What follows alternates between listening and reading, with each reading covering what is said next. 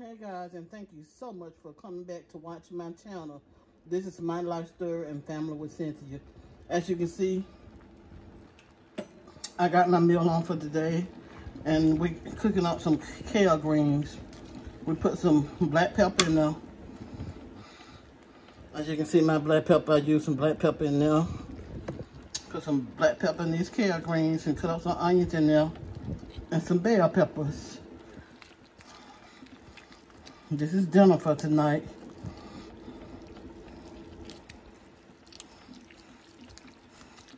Kale greens looking good, y'all. They're looking good.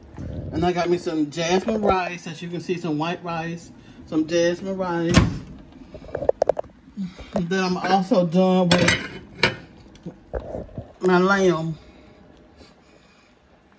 As you can see, I got me some lamb meat going on. Look how good and delicious that lamb meat look. Thick lamb meat. Look at that, making me some gravy on that lamb meat.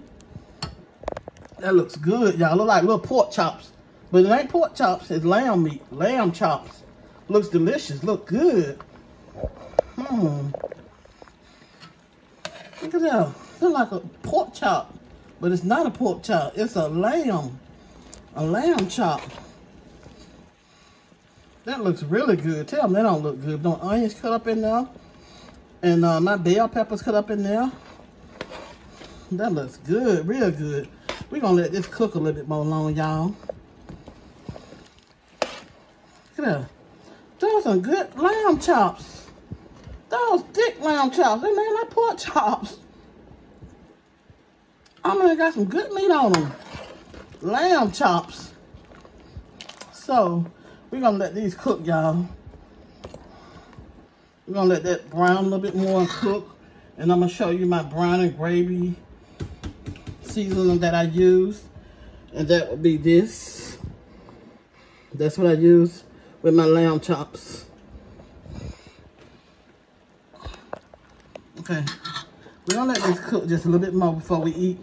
And when they get done, I'll let you see a picture how it turned out and how it came out. Cook a little bit more.